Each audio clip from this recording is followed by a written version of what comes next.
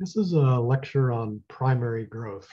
So in this lecture, we're going to go over what a meristem is and where they're located on trees, characteristics of different categories of primary growth, including buds and so on. And then we'll talk a little bit about phenology, phyllotaxis, and apical dominance and its effect on trees and tree form. Let's start with growth. There are four main steps involved in growth of plants. And first is cell division in a meristem. And we'll talk about exactly what a meristem is in a minute. But it's basically the production of new cells through mitosis from a mother cell. So it's cell division and increasing the number of cells. Then there's cell enlargement. Unlike, for instance, animal cells, which when they enlarge in size, they form additional cytoplasm, for the most part, plant cells expand primarily by taking water up into their vacuole.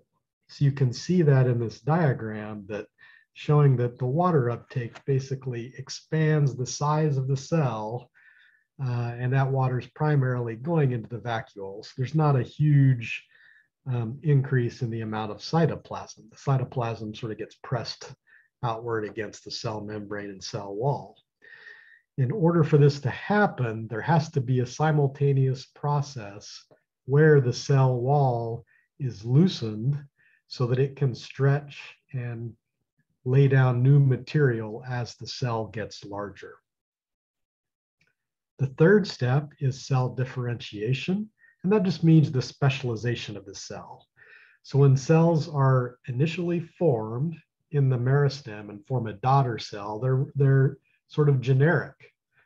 But this process of specialization results in differentiation and specialization of that cell into whatever it's going to be, whether it's a leaf cell, a tracheid, whatever. And then finally is the maturation, the final formation of that cell. It reaches its final size and it's mature. So those are the four steps of cell growth. So let's talk about meristems. Plants grow through meristems, and the definition of a meristem is a perpetually embryonic tissue that's capable of reproducing itself and other tissues. So the meristems are the places in the plant where new cells are produced.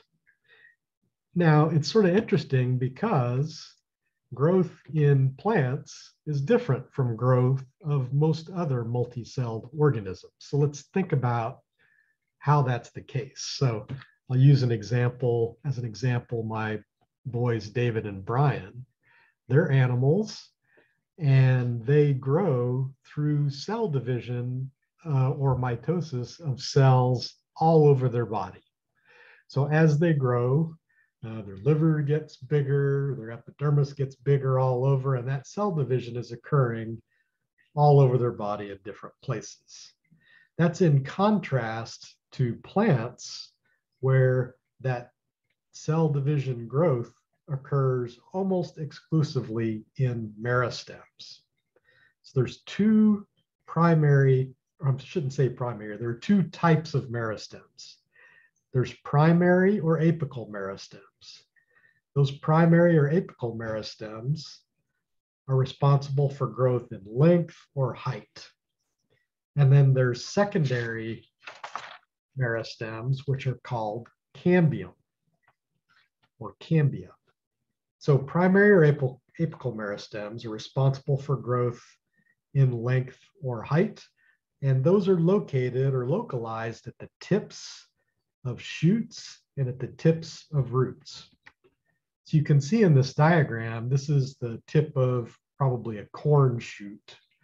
And this shows that at the very tip of that shoot is the apical meristem. So that's the region where there are rapidly dividing cells that are producing growth and length. They're located at the tips of shoots above ground and at the tips of roots. Now, in addition, there are meristems that are located between nodes in the shoots of plants. So as the apical meristem lays down tissues, for instance, in a bud, it lays down primordial leaves and shoot parts. And in between those are meristematic regions called intercalary meristems. So those intercalary meristems are also responsible for growth in length or height.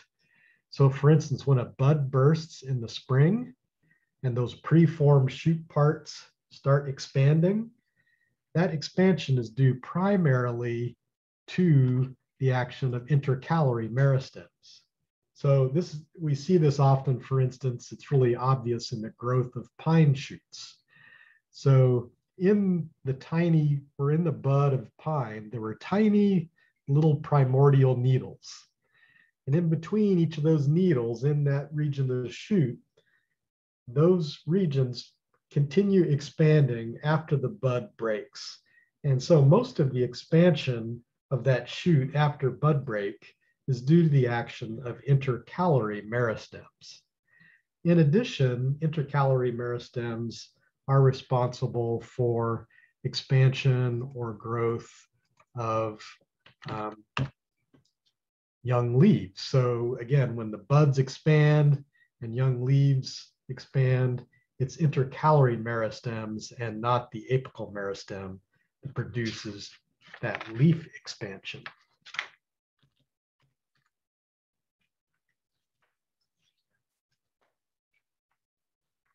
So primary growth.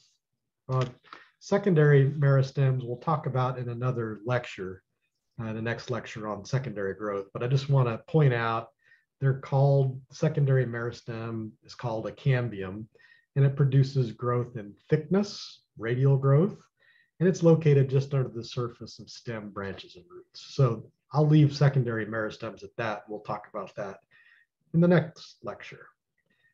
So primary growth occurs by laying down nodes and internodes. So you can almost think of especially the shoot of a plant or a tree as a series of repeated growth units, which consist of a node, which is a point at which a leaf or a branch is attached to the stem, and the internode, which is just the region between two nodes. So sometimes we can think of plant growth as the sequential growth of those. It's just a repeated growth of those internode segments. The apical meristem is typically protected within a bud, and buds have some characteristics. So the definition of a bud is that it's the embryonic shoot or part of a shoot along with the apical meristem. So we've all seen buds, and buds consist of bud scales, which is just the outer protective layer of the bud. They contain primordial leaves or leaf primordia, which are just embryonic leaves which are formed by the apical meristem, and they remain inside the bud until they emerge at bud break and expand. That bud also contains the apical meristem, and then it contains the procambium. So the apical meristem, which in this is the close-up of the inner part of a bud. So this is microscopic. So we're zoomed in on the inner part of a bud. So this is the apical meristem. This is a primordial leaf here, and this is another primordial leaf here. So the apical meristem has formed these previously, and it also forms the procambium. So this stained line in this image is the procambium.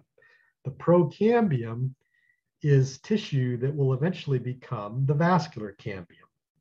So that's interesting. So basically what that means is that the primary or apical meristem forms tissues which will eventually become another kind of meristem, the vascular cambium, a secondary meristem. So it's initially formed by the apical meristem and is contained in the bud. And then you can also in this image see axillary buds. They're called axillary buds because they're formed in the leaf axil, which is just the joint in between where a leaf is connected to the stem. So an axillary bud forms in the leaf axil. And those buds can sprout and produce, for instance, lateral branches, either in the year those leaves emerge or later. So those are the parts that are inside a bud. So here's an example of a dissection of a bud. These are hickory buds. So you can see these are pretty large. Took one of those off and sliced it in half. So close up, you can see this is a larger version of what we were looking at in that black and white image. So the apical meristem is down here somewhere. These outer parts are the bud scales that protect the bud. And then these green parts are the primordial leaves. They're basically little baby leaves that are inside the bud and wait there until spring when that bud bursts. Just to give you an idea of the size, so in that bud right there, I dissected it and picked out a couple of primordial leaves. So this is a razor blade for scale. So these primordial leaves close up are little tiny hickory leaves. This is the head of a pin. So that gives you some idea of the size of these primordial leaves. They're really small. So those are laid down by the apical meristem and essentially stored in the bud and overwinter there in most cases. Okay, so that's an example of that expanding leaf. So what type of meristem is responsible for expansion of these leaves to their mature size? Is it an apical meristem, a foliar meristem, intercalary, or neither of those? So it's an intercalary meristem, as I noted earlier. Here's sort of a classical botany quiz question. Let's say you have a tree and you hammer a nail into the tree and hang a lantern on it at, say, 1 meter in height. 10 years later, you come back and the tree has grown significantly in height. Where's the lantern? Is the lantern at the same spot where you left it, 1 meter above the ground? Or has it gone up as the tree has grown in height? So think about that for a second. It's this one, right? The reason for that is because trees, their apical meristems are at the tips of branches and shoots. So in this tree, growth in height occurs from apical meristems in this part of the tree. So there's no growth in height to be occurring from the base. So what kind of plants might that be different, where there might be an apical meristem in the base? What about grasses? Lots of grasses have their apical meristems at the base, near the ground, or in some cases, maybe even a little bit under the ground. That's obviously an adaptation to disturbance, either grazing, herbivory, or fire. If an herbivore comes along and eats the upper portion of the grass shoot, the apical meristem is at the base and it can produce more shoots. So the herbivore doesn't eat the apical meristem usually. Or if a fire comes through and burns off the upper parts of the plant, there's still an apical meristem there to produce more shoots. So that's why you can mow your grass and the grass continues growing, because you're not cutting off the apical meristems. But trees are not like that, obviously. Sometimes you'll see pictures like this on the internet. It says a boy went to war in 1914 and left his bike chained to a tree. So they're implying from this photo that they leaned the bike up against the tree, and because they were gone so long, the bike was lifted up as the tree grew. And we just talked about why that isn't the case. This is an interesting photo because that bike is enveloped by that tree. And what happened was someone sometime back laid that bike into the crook of a branch, and secondary growth, growth in width of the stem and the branch, grew around the bike, but the bike stayed at the same height. So understanding these mechanisms of growth can help us, for instance, interpret situations that we see in the forest, which can be useful sometimes. So let's talk about dormant and adventitious buds. Now, not all buds immediately expand. Some remain inactive and may expand much later. So there's two main types of those buds. There's dormant buds and adventitious buds. Dormant buds usually originate in leaf axils. So they are axillary buds that don't sprout in the initial year when they're revealed. So they may stay there and remain dormant or inactive for multiple years. Those dormant buds are connected to the pith by a bud trace. So this cross section of this tree stem shows a number of dormant buds that sprouted at some point. And you can see that these dormant buds are all connected to the pith of this tree stem, the center of this tree stem, by a bud trace. So they essentially move out as the tree grows in diameter and remain just under the surface of the branch or stem. And they're connected to the pith by a bud trace. So those dormant buds were initially produced by the apical meristem. So epicormic branches of angiosperms and sprouts of gymnosperms arise from dormant buds. And epicormic branches and sprouts of gymnosperms are really important it's an important adaptation of trees. So I'll give you a few examples. So for instance, this is a photograph taken from the canopy crane, the Wind River canopy crane in Washington State. This is a construction crane in an old growth Douglas fir western hemlock forest. And you can get in the person holder of that crane and be moved around and take a look at the canopies of these 500-year-old trees. So this is a great view of an old Douglas fir tree here, and it looks pretty gnarly. You know, these trees have lived for 500 years. They've been battered around. They've been broken by ice. They've had windstorm that have broken the tops out of these trees. But because there are dormant buds in the stem and branches of these trees, they can produce new shoots that produce leaves. So essentially, dormant buds provide a mechanism for rebuilding crown when the crown is damaged. So for instance, probably most of these branches down here were formed by dormant buds. And the apical meristem is long gone, but those dormant buds provide a mechanism for rebuilding the crown when the crown gets damaged. Here's an example in a mulberry tree in my mother-in-law's backyard. An arborist had cut off a big branch of this mulberry tree, and that damage to the crown triggered the sprouting of a dormant bud in that mulberry. And it's producing new leaves. It's rebuilding crown from that dormant bud. So that will eventually be, that's, you know, in an angiosperm is called an epicormic shoot.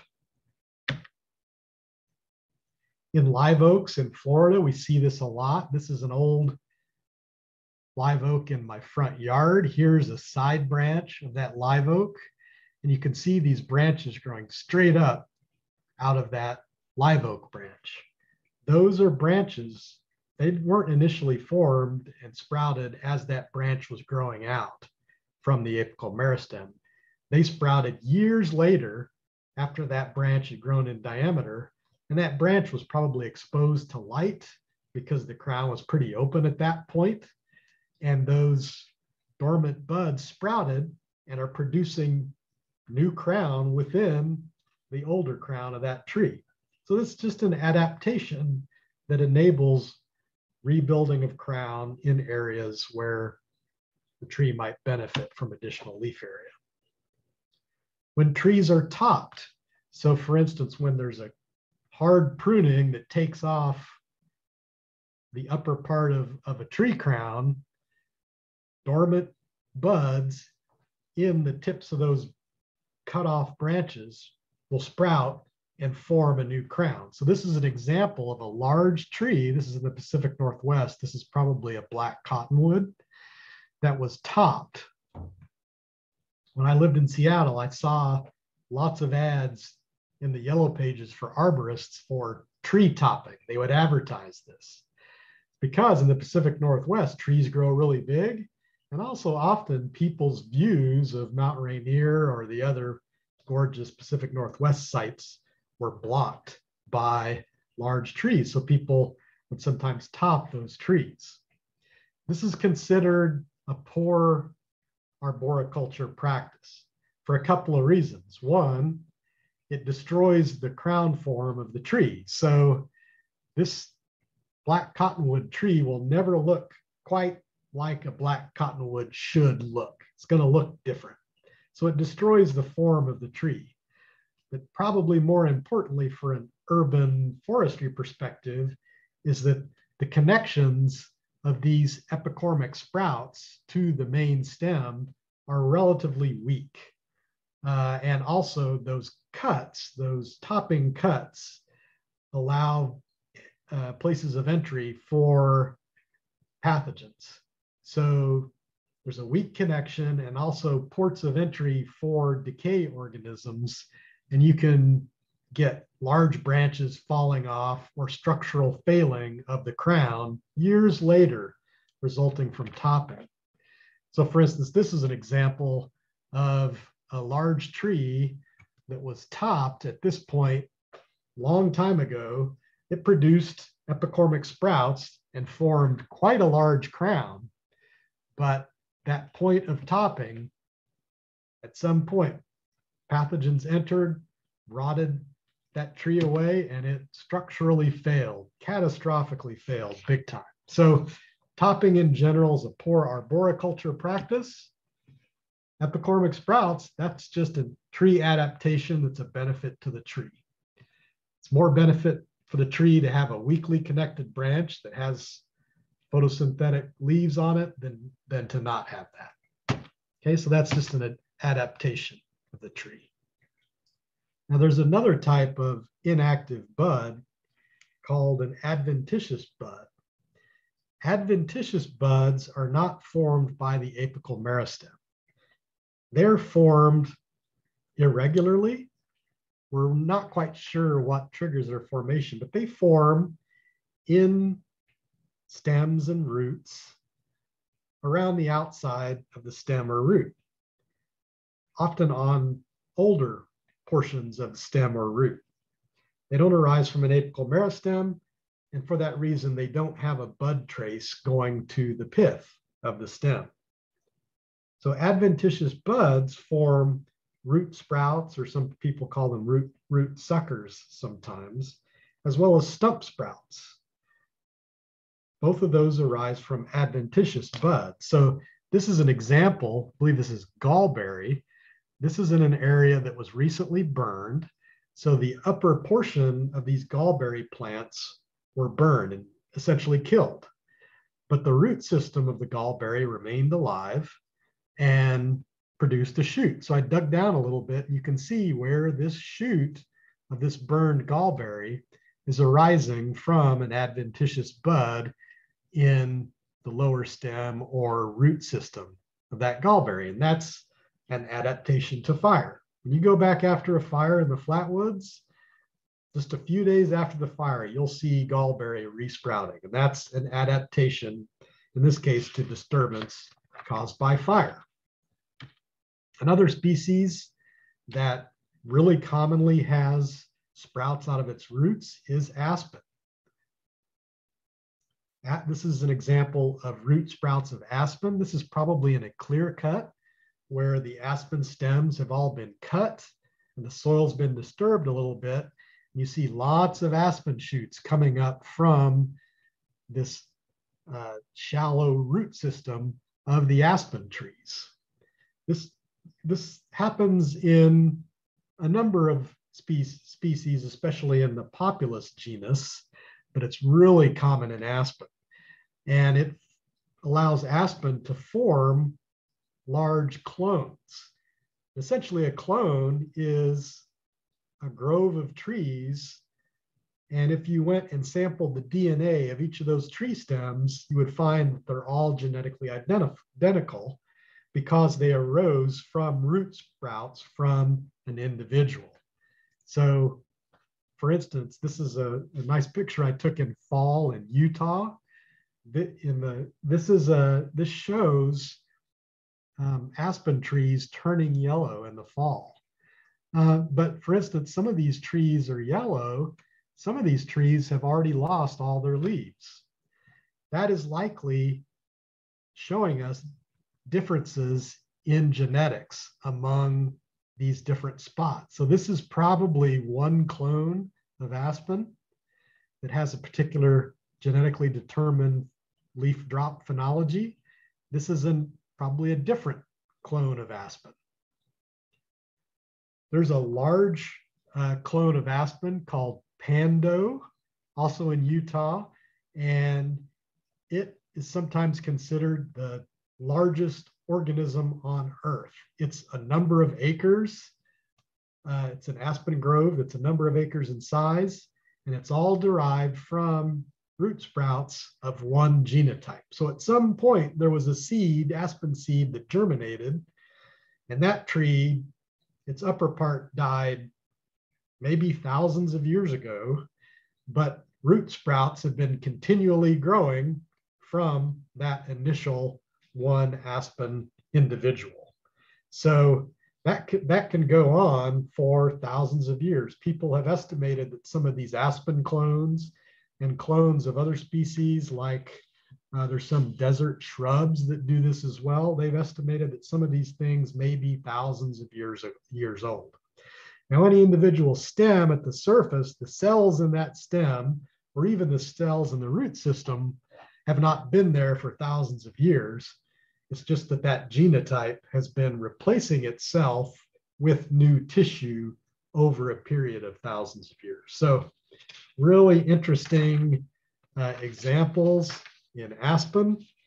And it also sort of challenges our ideas about what an individual is. So anyway, another example of the action of adventitious buds. Here's another one, stump sprouts, especially in angiosperms. Often when a tree is cut or broken off near the base, you'll get a number of sprouts that arise from the stump. And this is an example in basswood, tilia, of stump sprouts that arose from a cut or broken off tree. This is quite a few years later. Those sprouts are all pretty large.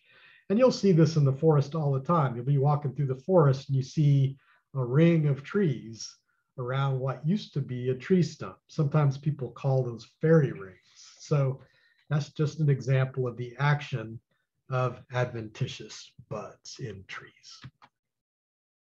There's some variation among species in the production of epicormic shoots. Some species tend to do it more often than others. So for instance, white oaks and red oaks tend to very readily form epicormic shoots, whereas for instance, white ash produces many fewer epicormic shoots. That might be important from a management perspective. If, for instance, you were growing oaks or cherries for furniture or veneer, you would probably need to be careful with how heavily you thin the stand, because that thinning, when it exposes stems to light and heat, that can stimulate the production of epicormic shoots, which can then subsequently form knots and degrade the wood quality of wood produced after the formation of that sprout. Whereas in white ash, for instance, that may be less important. So an example of genetic variation in tendency to produce epicormic shoots.